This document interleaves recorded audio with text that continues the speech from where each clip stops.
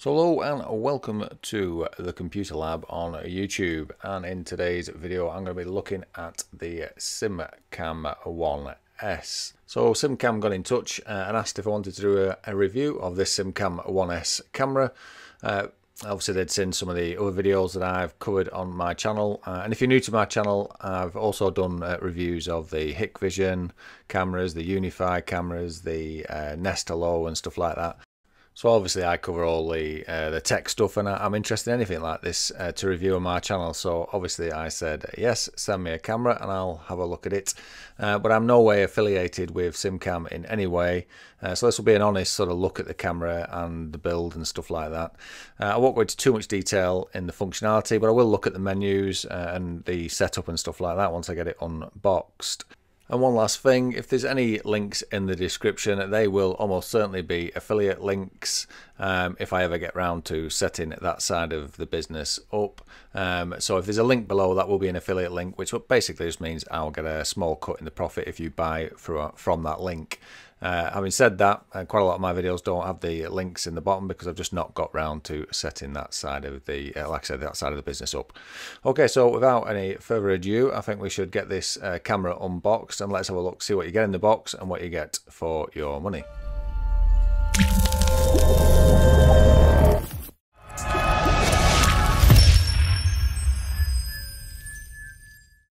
Okay, so let's get started. So if there's any parts in the video that I can speed up, I will do, just to keep this video as short as possible. So looking on the side of the box, we get artificial intelligence push alert, we get artificial intelligence event recording, we also get dual band Wi-Fi. This is running on 2.4 gigahertz and the 5 gigahertz band, which is good because if you're using Nest in the UK, you'll know that they only run on 2.4.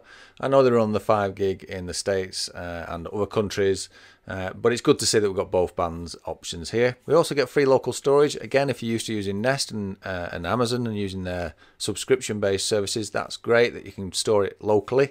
And you've also got an artificial intelligence activity zone where you can put zoned areas around sort of items on your desk or doorways, and it'll monitor them areas for you. So let's get the box flipped over and let's have a look at what it says on the back. So SimCam have sent me the black model, but it's also available in white, and obviously it says SD card next to it, which comes with the actual camera. The model number is SC-A101, and it says a smarter home with AI vision on board. So with the AI vision, what it's talking about is the person detection, the facial recognition, the car detection, pet detection, and object tracking. So we'll have a look a bit more in detail in the menus. Like I said, I'm not going to go too much in detail, but I will touch on the different tracking options you get. And on the opposite side of the box, what do we get on here? We get 1080p recording, HD, we get Starlight night vision, lag-free live stream, two-way audio, and a 360-degree pan and tracking. So just flipping around to the front, it also comes with Google Assistant and also works with Alexa. So basically you can control it with Google Assistant and Alexa, and it's also IFTTT. If you don't know what that stands for, it stands for if this then that, and it's basically just another way of controlling the camera through another device. So yeah, some good options. Really good to see the Google Assistant and the Alexa option on there. I probably won't touch on it in this video because it's already going to be long, but it says it's built in, so that's good enough for me. So let's get the box opened. Like I said, I'll speed this section up just to keep things fairly short, and let's have a look at the camera from here. So this is the actual camera. I'm not sure if that should move there at this point, so that's why I'm not forcing it. But when you do get the camera going, you'll notice it only moves in the 360-degree rotation. It doesn't move in the up and down motion. So that's the camera. Quite well built. Speaker on the back there, as you can see. A little access panel with an Allen key on the back there. But it feels nice and heavy, nice and solid in the hand. So a nice looking unit, not too bad. Not as well built as the Nest and the Google, doesn't feel as the same quality as them, but it's good enough. It doesn't feel too cheap.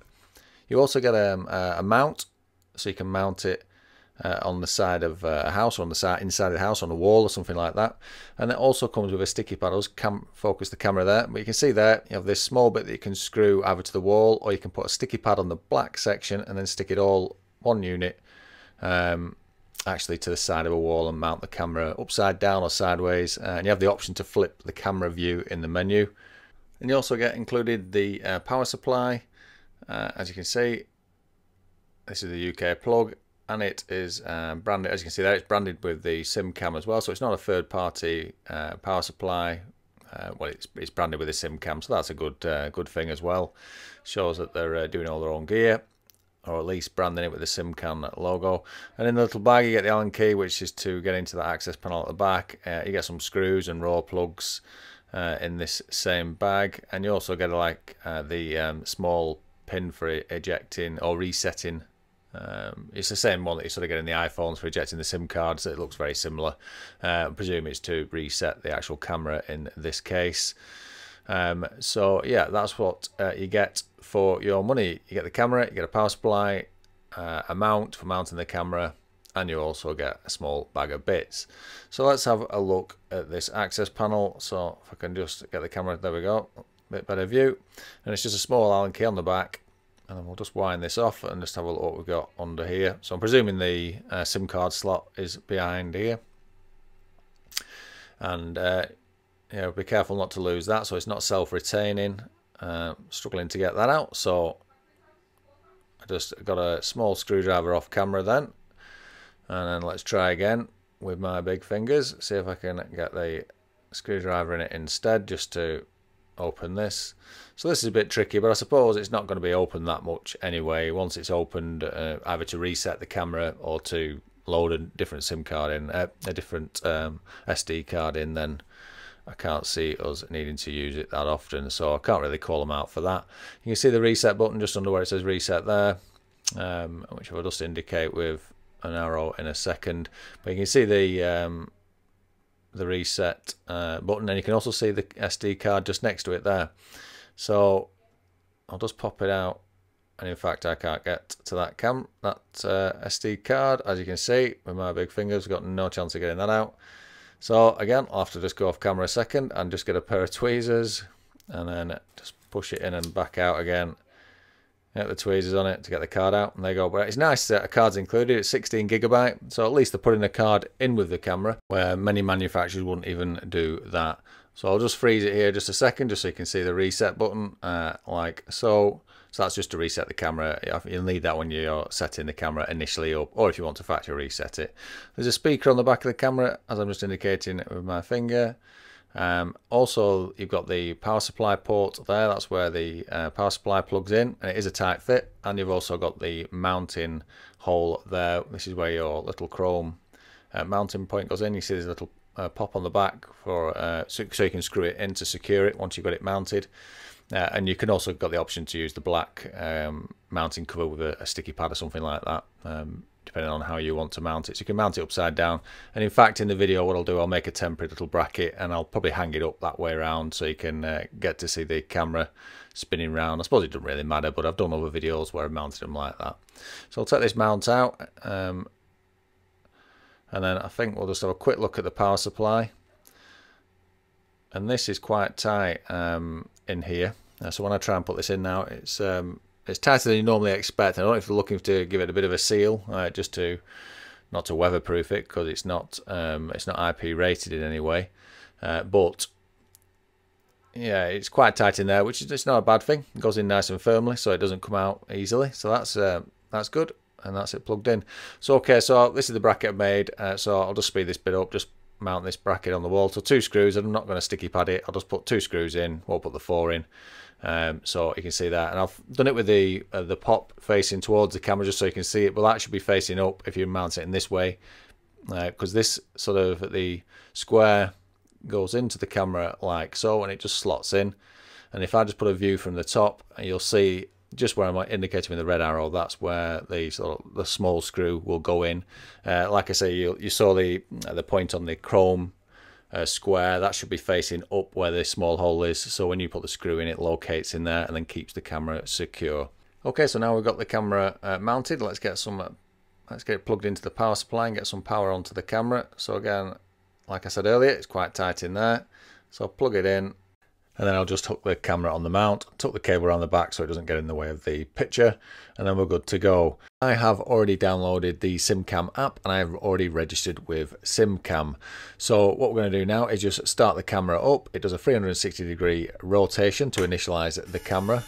So you see it rotating now. So while that's happening, I'm also going to open the app. Like I said, I've already registered, so I'm just going to click on done. You won't see me putting any details in there, and you're presented with the initial screen, which shows you the sort of tutorial of the app itself. And you saw me there just pointing to the little LED, which you can see in the middle, which is green at the moment.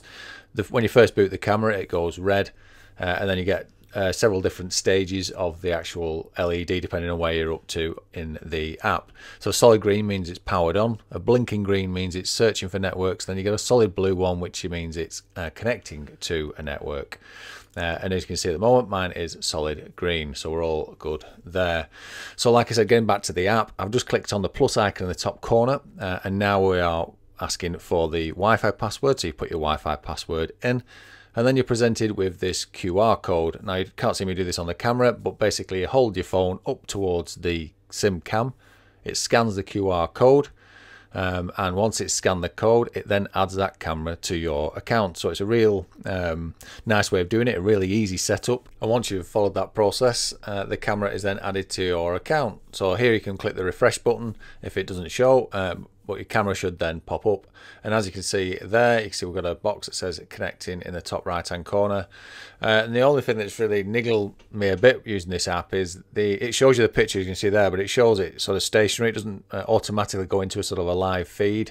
Now that might be something that they change on an update, but you have to push the play button for it to for the live feed to come on in this initial menu. Like I said, they might change that going forward. So let's have a look at some of these menus. So I'm going to hit the private button now, and the camera is in sleep mode. Would you like to open private mode? So click confirm. Setting success. You get this nice confirmation voice confirming that you've saved a setting to the camera, which is a nice touch. The LED at the moment has gone off because we're in this private mode, so that's a good way of telling. It would have been nice to have a manual button on there, but let's turn this back live like so, and you heard the voice confirming that we've now put it back in live mode. Just going to click on the play button in the middle like so, and then the feed should then go live, which it is, as you can see there. And you can see me talking on the camera, and I apologize that we're not using that, but that had some bad interference on it, so I'm having to do a voiceover. And you saw me there pointing to the LED, which you can't quite see, but that LED has gone blue at the moment, which is showing us that we are live. So I'm going to hit on the detecting, and if there is a person in the monitor zone, you will not be alerted. Do you still want to turn off person detection? So I'm not going to turn it off, I'm going to leave it on. So I'm going to hit cancel at this point. So we get the person detection. You can see the blue box around my face, and there's a green box around your body. And when the camera's been on the bench, it's been really quite good at tracking. It's a bit stuttery when it moves across, not massively smooth, as you can see. It sort of does it in steps, but it does track really well and does keep an eye on the person in the picture. And you see there, you get the person detected. I'm on an iPhone, so you get the drop down alert, and you can turn them on or off. But you can see it tracking me across. If I stand up here, you can see me going across the actual field of view, and the camera adjusts to fit in with where it's going. So like I say, it's been on the bench for a while, this camera, and it seems to do that tracking really well. And I might, if I've got some footage of night footage and daytime footage, but the footage is really good, and the tracking is really good as well. So nice clear picture. So they've done well with the lens, and the software maybe needs some improvements, but it's doing really good at this early stage. Anyways, next up we've got the LAN mode button on the bottom there. So I'll click on the LAN mode. I'm only going to touch on this briefly, but I'll just read out what it says. So when you click on LAN mode, you get the artificial intelligent event notifications and recordings in the monitoring area are still valid, and permissions on the remotely seeing video stream and recording will be turned off if you confirm that. I'm just going to cancel. I'm going to move straight on to the setting menu, and in here you get the different device settings. The top one is the device's name. Now I've just left it as SimCam, but you can change it to whatever you want. Next one is the device settings, where you can change your luminous, your contrast, your saturation.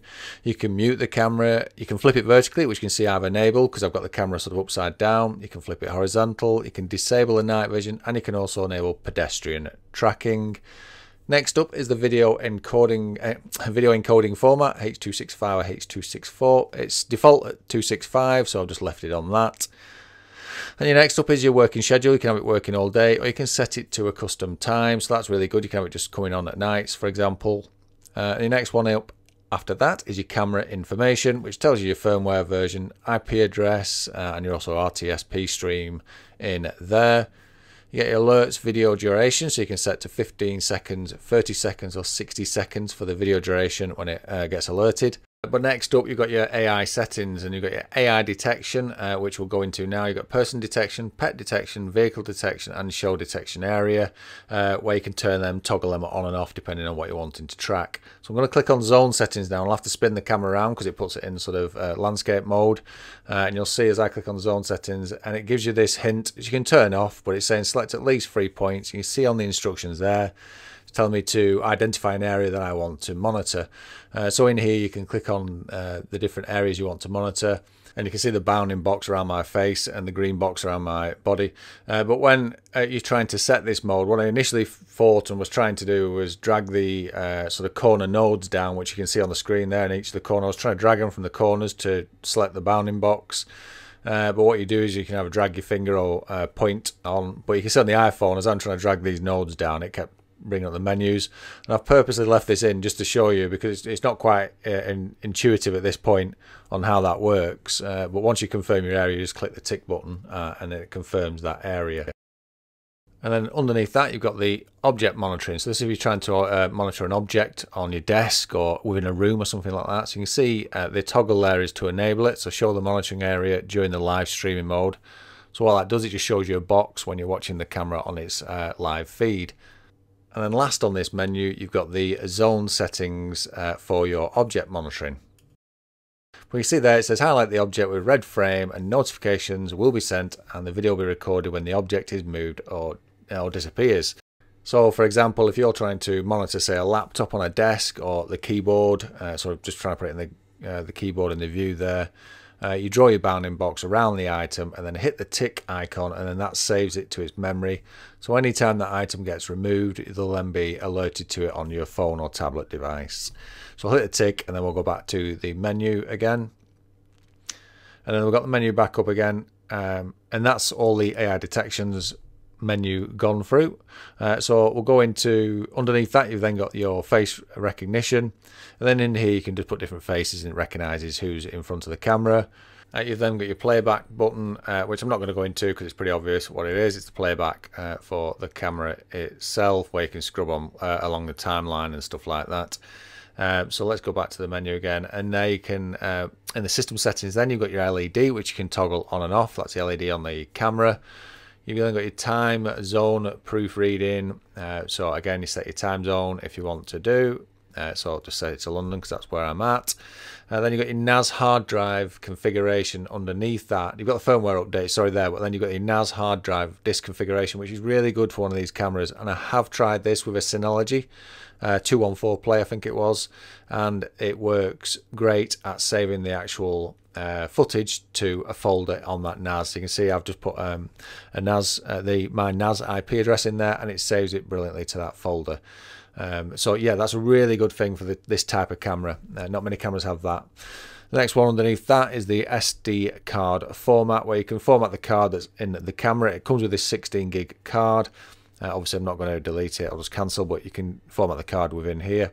And then the last but not least is the reset your Wi-Fi. And again, I'm not obviously going to reset the Wi-Fi at this stage. Okay, so I'm just going to briefly touch on the live view window, because when you push where I'm indicating there with the red arrow, but where you push the double-ended white arrow on the live view feed, you're then presented with a different menu, which I will go into in a second.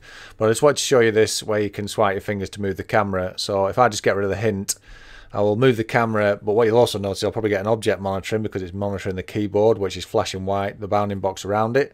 So it's tracking me, but it's also got the object monitoring on. So if I swipe it across both a couple of ways, and just you can move the camera manually like that, I then get the object monitoring. It thinks the object's moved because I've moved the camera, which is probably just a quirk at this stage, but it is nevertheless there. So I'll just come back out of that menu and we'll just touch on the bottom menu that runs along the bottom of the camera app. So the first one is obviously the camera, which we're on at the moment. The next one along is alerts, and when you click on alerts in here, you can see all the different alerts that the camera that has triggered the camera. And you can do all the usual things that you can in these camera apps. So you can search, if you've got multiple cameras, you can search on which camera you want. You can also search on what type of detection it was. So it was an object monitoring, if it was a person detection and stuff like that in this particular area. So if I click on, obviously, all cameras, you can see there, I've only got one in there. Click on all detections. I've got the different ways to select in there. So I'll click on object monitoring. It'll pick up on just the detections for the object monitoring. And then on the far right also, you've got your date range. So you can search on date and when things were triggered within a particular day or week. And then next along the bottom, you've got the library. And in here, this is where it saves your snapshots or videos. And this is where you can access them to view them, and you can see at the top there with the red box around it, you've got the you can either select on picture or video, or if you click on the picture it expands it, or the video it will play it. So it's just the area where you go to look through the footage and stored items. And the next thing is the setting menu on the right, and in there you've got your sub account, facial recognition settings. You've also got your safety verification where you can turn on fingerprint login and gesture control like Android devices has. So that's a nice little touch as well. You've got the emergency contact, customer feedback form, some instructions. And the real interesting one for this type of camera is the AI Life at the bottom. So if I click on AI Life in this menu, you'll see that we're presented with an Alexa, Google Assistant, or the IFTTT menu. And this, for this type of camera, is really good. It means you can obviously turn on your SimCam privacy mode for when you're getting home, like it says in the menu there. And you can do all the automation things. I'm not sure how much detail it goes into and how much control it gives you over the camera, because that would just expand on the video if we start going into them details. But it's good to see that SimCam have included it in this camera, and it's give you the options to control the camera via them virtual assistants by Google and Amazon. Okay, so one last menu to go through. So let's push on the live view and the double arrow as indicated there. Let's get rid of the hint. And then let's look at this menu on the bottom. So we're going to start on the far left hand side, the one that looks like a speaker and muting speaker. What that allows you to do, if you push it on, it allows you to listen live to if somebody's, say, talking near the camera, and it lets you listen to you on your phone. So it's using the mic on the camera, and then it's putting that that talking or whatever it is you can hear, so you can hear it on your phone, and you can turn that on or off so you don't have to constantly listen. So with a cross, obviously that is muted. The next one along is the snapshot button, where you can take a snapshot of whatever's on the camera. So if you want to grab it and then save it into your library, like the library we was looking at before, you push on the snapshot button and it saves that to your library page. As you can see there, snapshot success, and it have a look in your library page and it will be in there. The next one along is the video. So this way you can record a video, manually record a video, so it's not automated. So if you wanted to just push on this button, you can actually record what's on the other end of the camera. So you can see there. So the camera is now recording me, as you can see, saying flashing recording, and I hit the same button again. It then stops the recording and saves it to the library page. So that's just a good way of just capturing something that you might want to capture off the cuff or something like that.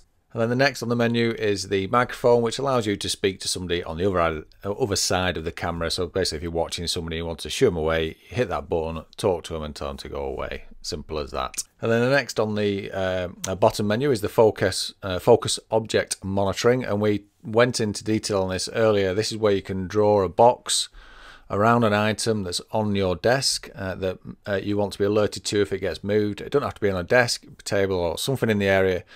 So it's as you draw the box around it. So for example, just drawing a box around the camera it starts to flash, just tell you that's what it's monitoring. And you might want to you know, cover a keyboard or something like that, or it could be anything, a laptop on a desk, it could be a plant. Just something that you want to know if it moves, you want to get the trigger to be alerted to the fact that it's moved. So like I said, I'm not going to go into any more detail on that. We'll go on to the next bit on the menu, which is the one highlighted with red. And this is the focus area monitoring. So this allows you to monitor a doorway or something like that. And you can see there, if you're monitoring a certain area, the video will be recorded when there's something happens within that particular area that you've highlighted to be monitored. So when you go into that, then you can pick up some points, some nodes where you want to track. So say for example, if there's a door there where I've just put the 4 nodes, then I can hit the tick and then it will monitor that particular area, and if that was a doorway and it opened, then that video will be recorded to my SimCam or my NAS drive or wherever I've got the SimCam pointing to save footage to. And then the last item that you can select in this menu is to sound the alarm. So that basically sounds a loud alarm on the camera, which I've just highlighted with the red box there. I'm not going to activate it now, but it is loud and it is an alarm. And that is the end of my review for the SimCam 1S. And thank you very much if you've gone this far through the video. It is 25 minutes long, so thank you very much for watching it all the way through. And thanks again for watching the Computer Lab on YouTube. And please do hit the subscribe button, hit the like button if you like this video. Obviously hit the dislike button if you didn't. And also hit me over with any comments or questions below. They are always appreciated. And thanks again for watching the Computer Lab on YouTube.